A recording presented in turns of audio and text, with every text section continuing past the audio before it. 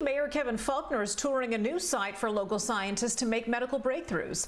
Newsday's Netta Ronpour is live at the construction site in Carmel Valley with more on this project and the safety precautions being implemented for workers. Netta.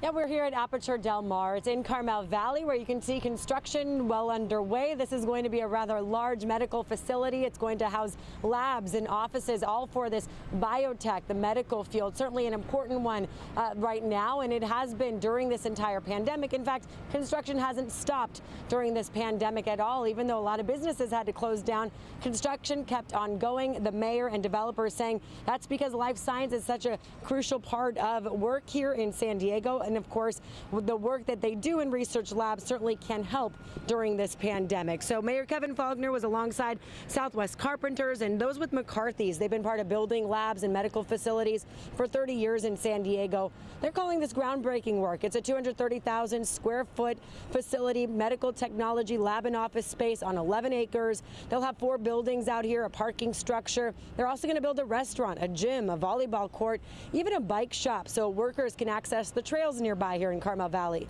The developers do say that life science is the lifeblood of our town. It spurs economic recovery and attracts talent to San Diego. In fact, they say San Diego is home to 600 life science companies providing some 85,000 jobs. The COVID epidemic brought all of us to a standstill, but the life science community has risen to the challenge, pioneering new technologies to find a cure or a vaccine right here in our backyard.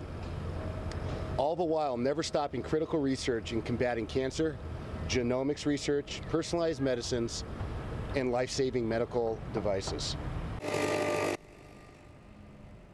Now, we should point out the County of San Diego did mention that a couple community outbreaks occurred on construction sites. They did not say which construction sites, but the mayor was saying this is an example of how it's being done right. In fact, during their tour, they showed us that Tomahawk backpack sprayer, cleaning the porta potties.